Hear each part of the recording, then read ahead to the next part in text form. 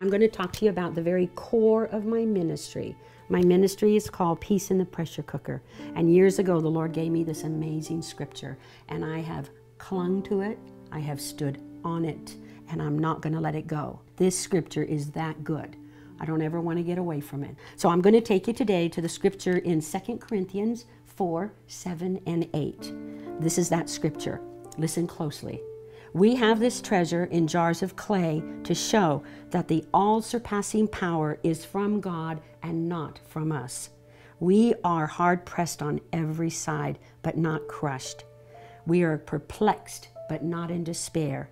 We are persecuted, but not abandoned. We are struck down, but not destroyed. Did you hear that pattern? You were, you will, but God. This scripture means the world to me, and I want it to mean the world to you too.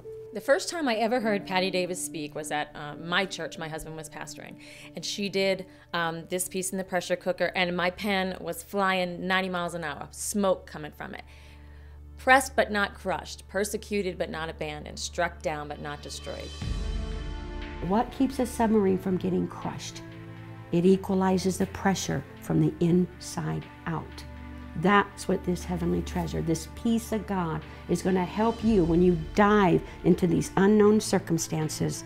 You're going to be able to feel the Holy Spirit rise up in you and equalize the pressure. She has such a story to tell there of the redemption that comes when you're walking with the Lord, even though you've been deeply wounded. Her divorce, her illness, I mean, this is real stuff that we all experience, and women need to hear her story because it's a powerful story.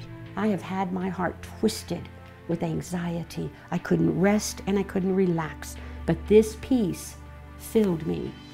And I don't care if I was on a gurney, if I was trying to be extracted from that car crash, if I sat in my singleness, if I sat in the infusion room of the chemo, I sat in peace. We've been through a lot of stuff in our lives, and she has definitely, and she helps you to, come to an understanding of what's going on in your life and that God's there with you. She's an encourager. She's full of joy. She hasn't been overcome by her circumstances. Because of this heavenly treasure within us, we're not defeated. And that's what I want you to hear from me today. We're going to face the reality of time here on planet Earth. But please grab hold of the eternal heavenly mystery that we will not be defeated. I think she just challenges me. I think looking at her and seeing everything she's been through, it gives me hope that I can make it, and then she's so joyful. So I think that's also what impacts me, is just God's power in her and the strength, and she encourages me every day to keep going. Our treasure is the presence and the peace of God. It's something this world knows nothing about. They go to entertainment, recreational drugs, spending. They're trying to change their circumstances from without. But our God, my God, this mystery He provides, lets us change the circumstance inside. That's my God. I'm not moved out of my circumstances. I'm moved and empowered in them. That's what I want you ladies to know. That's the God you serve. After you have been in her company, like I said, she is contagious, and you love her, and she makes her God contagious, and you just want what God has given her. Ladies, you will be disappointed and you'll become discouraged, but don't give up.